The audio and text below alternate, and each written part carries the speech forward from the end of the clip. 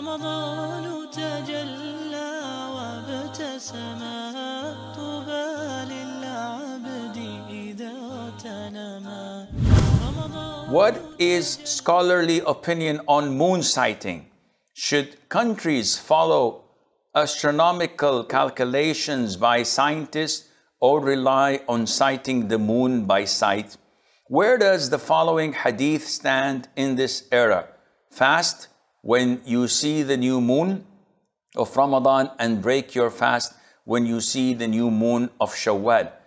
If clouds prevent you from seeing it, complete 30 days in the month of Sha'ban. This is an issue of dispute among scholars. And Allah directed us in chapter 4, Surah An-Nisa, when He said, فَإِن تَنَازَعْتُمْ فِي شَيْءٍ فَرُدُّوهُ إِلَى اللَّهِ وَالرَّسُولِ. Whenever you dispute over a matter, then you have to refer back to Allah and the Messenger, meaning to Quran and to the Sunnah. So what does the Quran and Sunnah say about this? As you've heard in the hadith, the Prophet said, صُومُوا لِرُؤْيَتِهِ. Fast when you see the crescent, the new moon. And break your fast at the end of the month of Ramadan when you see it, when you sight the new moon or the crescent. So this is the instruction of the Prophet ﷺ. He clearly directed us to visually see it. So this means that the calculations of people who work in astronomy, when they say that the new moon is born on that particular day and impossible to be born on that day, should we believe them? Or two witnesses who come and say, we visually saw it? The most authentic opinion is that Islam is a religion of simplicity. And we have to rely on something that is visual. So even if I use a telescope and I sight the moon and I see it, it's okay because I saw it with my own eyes. But to claim that according to calculations, today the new moon is born, and I look and it's all cloudy, it's dusty, there's a storm, there's no possible way to visually sight the moon. Should I fast tomorrow or skip it and consider it to be a day of not fasting? The answer is calculation is disregarded.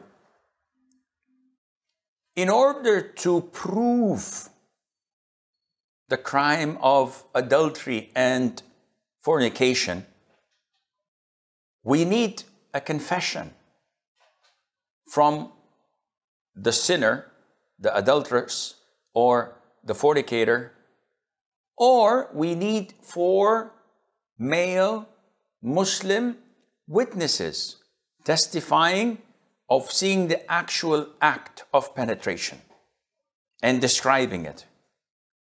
This is the Sharia law that was at the time of the Prophet ﷺ and will remain until the Day of Judgment.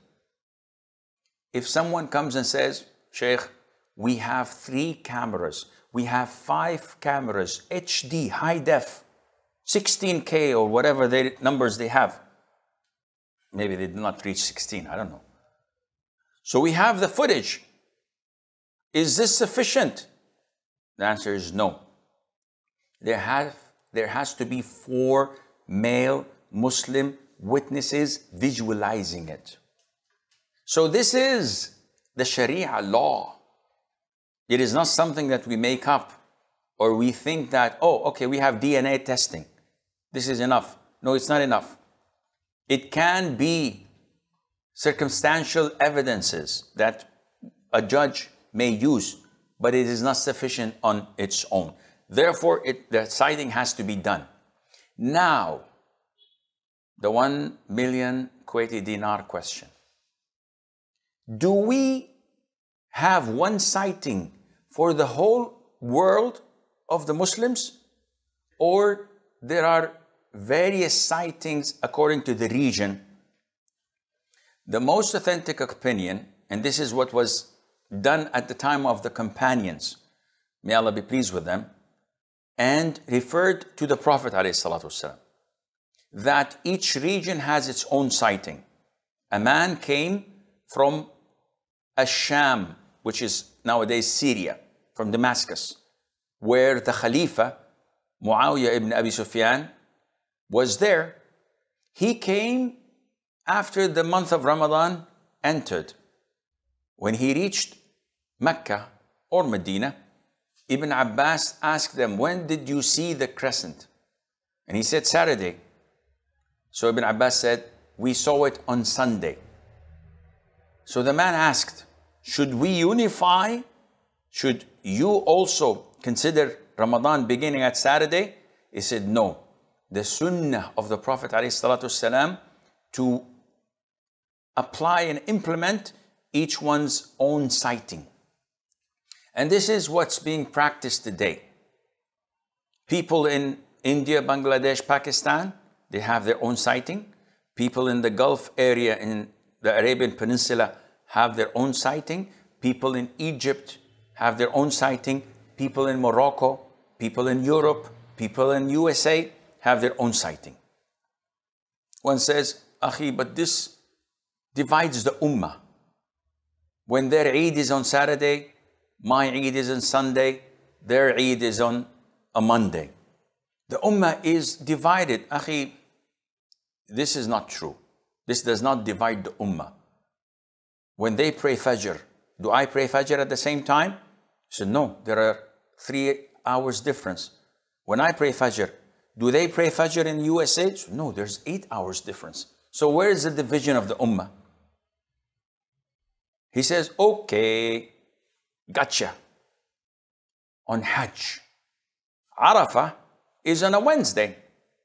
So should Muslims in America fast on Wednesday as well? The answer is no. I said, excuse me? I said, the answer is no. Read my lips. Wednesday is the 9th of Dhul Hijjah in Saudi Arabia, in Mecca. We sighted the crescent, the moon, and we know that it's a Wednesday. Now you guys in America or in India, your Arafah is the 9th of Dhul Hijjah, which means that you have to sight the moon in the beginning of the month. So if it coincides with our sighting, alhamdulillah, it's Wednesday. But if it's an earlier date or a later date, then it might be Tuesday, it might be Thursday. Sheikh, but it's Arafah. It's not Arafah that Hajjis stand in the Mount of Arafat, except to those who are in Saudi Arabia. But for you guys in America, it's the 9th of the Hijjah. It's not the day of Arafah. The 9th of the Hijjah depends on when you see the newborn moon, not like ours.